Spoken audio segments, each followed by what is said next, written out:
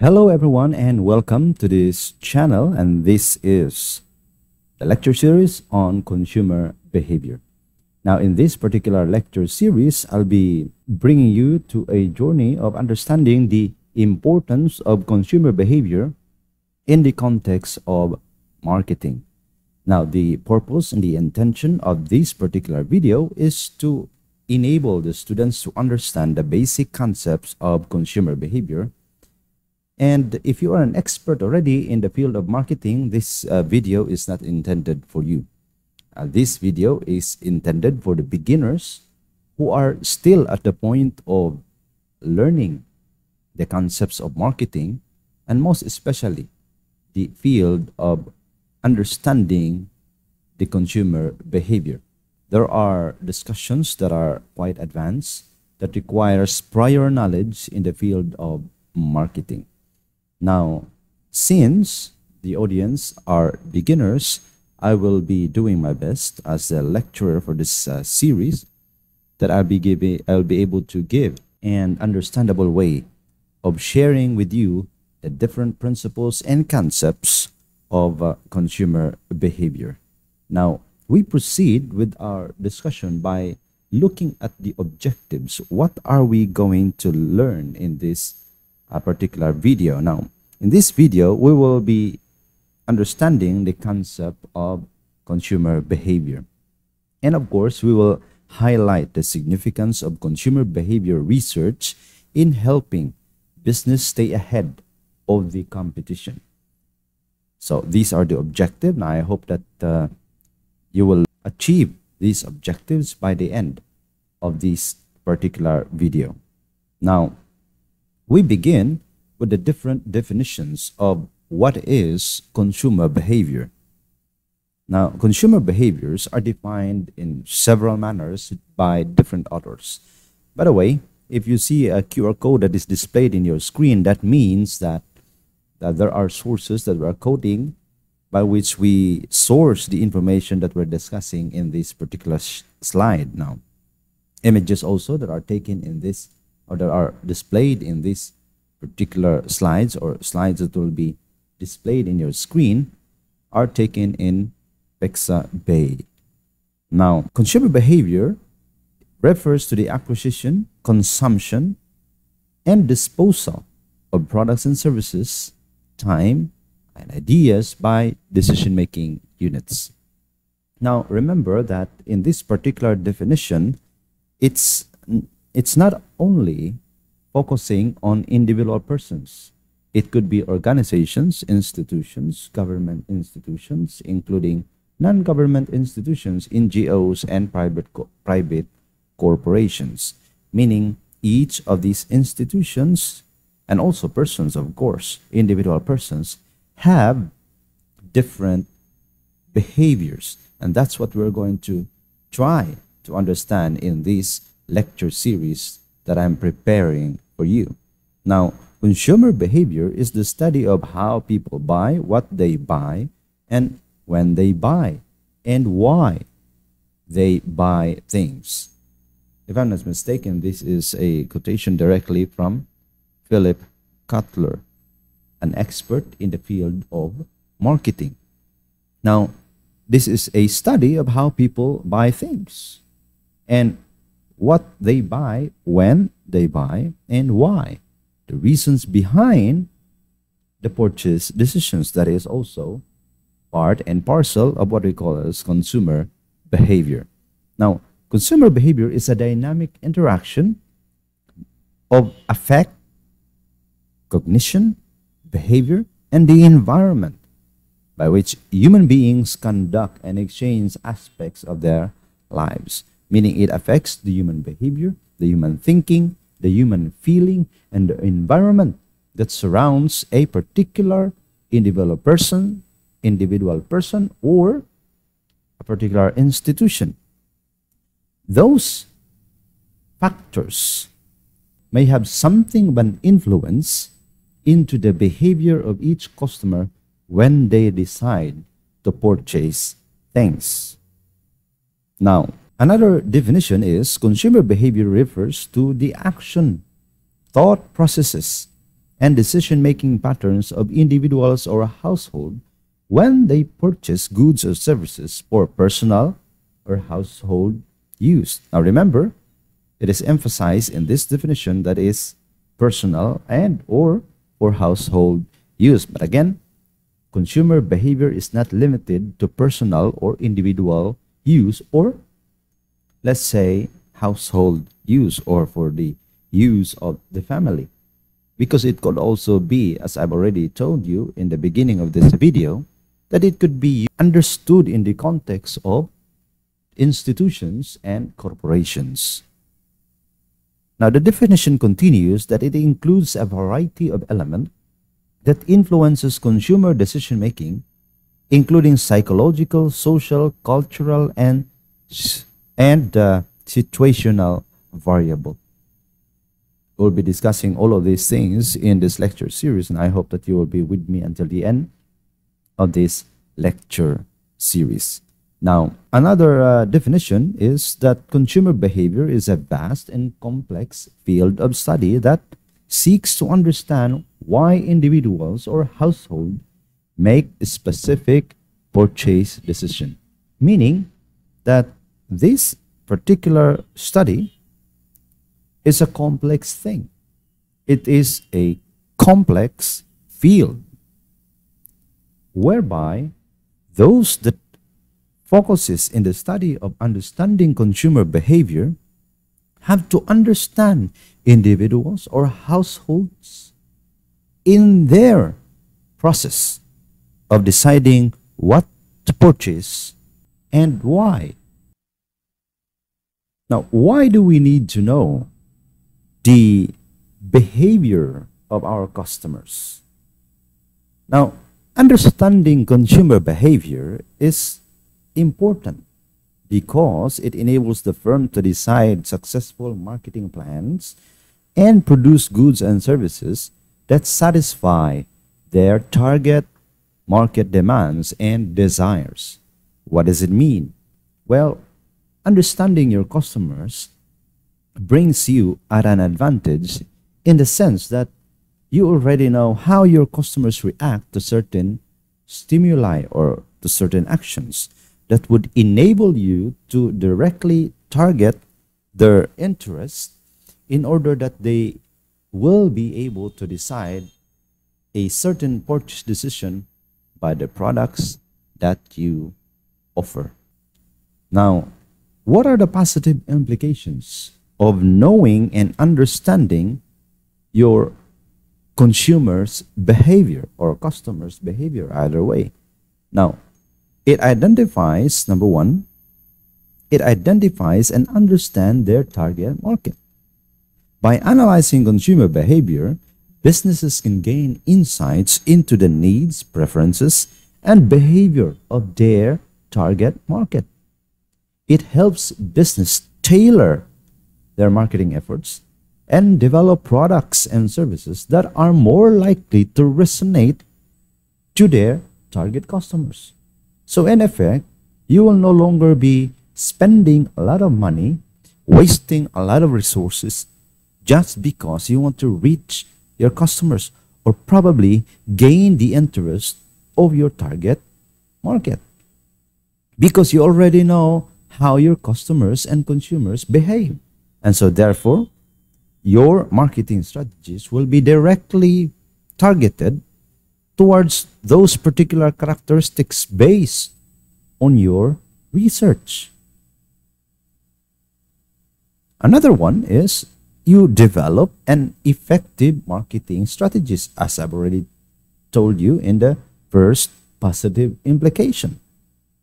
Consumer behavior research can help businesses develop marketing strategies that are more likely to be effective.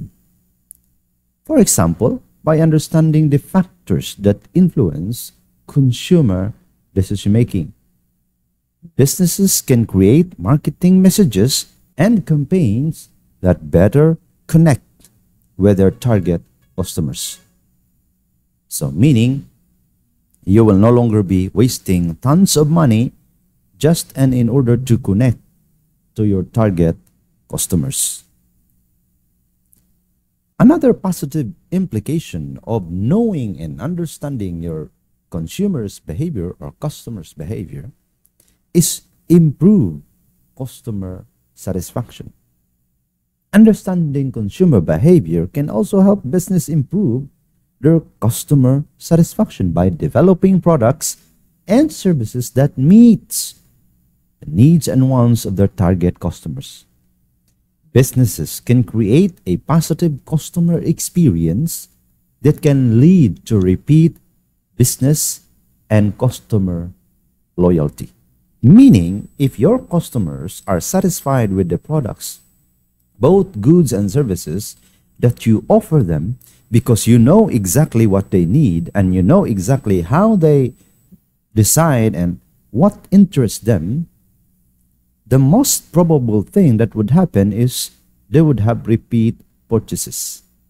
So business will grow. And of course, it would lead to customer loyalty, whereby the customers will be patronizing the brand, your identity, your brand, your business. And so it is important that we know our customers' behaviors. Another one is you'll be able to stay competitive.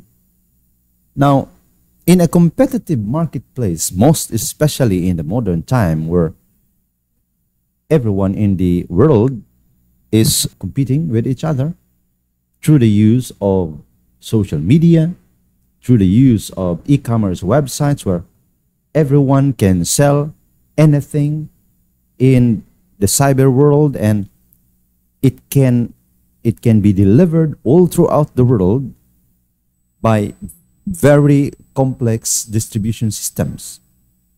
And so understanding consumer behavior in this particular context is essential for business to stay ahead of the competition.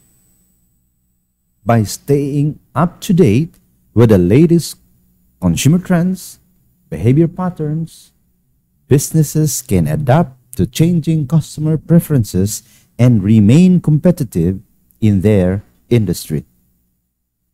And so, if you want to be competitive in your industry, you have to at least step ahead against your competitors in that specific niche in the market.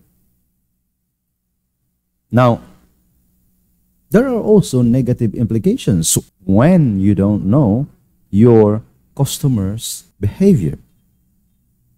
Now, number one, you will be able to produce or at least implement an ineffective marketing strategies, because without knowing your customers' behavior or consumers' behavior, businesses may develop marketing strategies that don't resonate with their target audience. This can lead to wasted marketing efforts and ineffective advertising campaigns. And for the information of everyone, advertising is very expensive. Let's say, for example, if you want to advertise in YouTube or probably in Facebook, every time that the viewers watch even a portion of your advertising campaign, you will be paying them. Every one of them. So every view, whether or not they like it or they don't, you will really have to pay for it. And so that's a problem.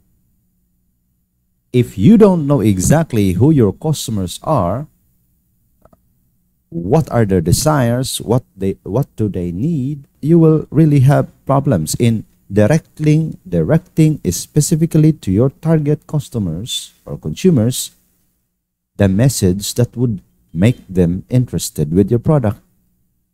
So, ineffective marketing strategies. Another one is poor product development. You'll just be imagining things. Oh, I will offer this particular product. We will invent this. We will innovate this. We will provide these particular products to the target customers. But modern marketing landscape or modern business landscape don't work that way. If businesses don't know what their customer wants, need, they may develop products that don't meet the demands in the marketplace. This can lead to poor sales and negative reviews, damaging the reputation of the business. And it's very hard when dealing with failures like this, because most of the time failures in product development is expensive. It entails cost in the development of the product, and then later on you just scrap it because it's not successful.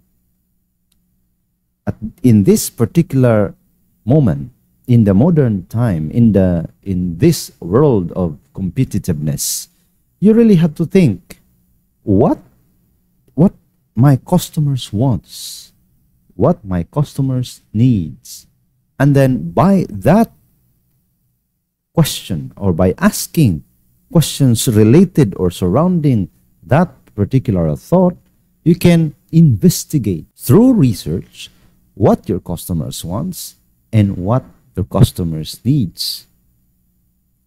This time, it's no longer about, I love this product. This product is what I want to sell. That will not work in the modern business landscape. You have to think the customer's way. And not only think, you really have to ask the customers in order that they can provide very significant and important input into the development of products.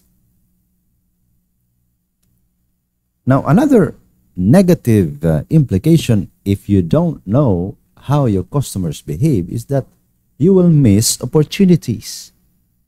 Without understanding the consumer behavior, businesses may miss out on opportunities to meet the emerging needs and or capitalize on trends in the marketplace. If you stay in the 1960s, forgive me, but that business model will not work. Every moment in time, just like a song,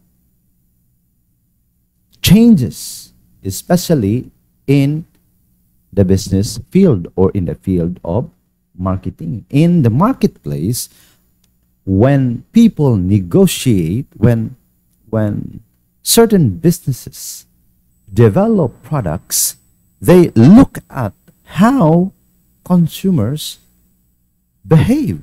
What are the trends? What are the different needs that may arise for a particular situation? We just have been into what we call as a pandemic, and needs were different during the pandemic era, and now it's also different. And it was just a matter of how many months, or probably just a couple of years. And that is how important it is, knowing what your customers needs. Otherwise, you will miss out opportunities.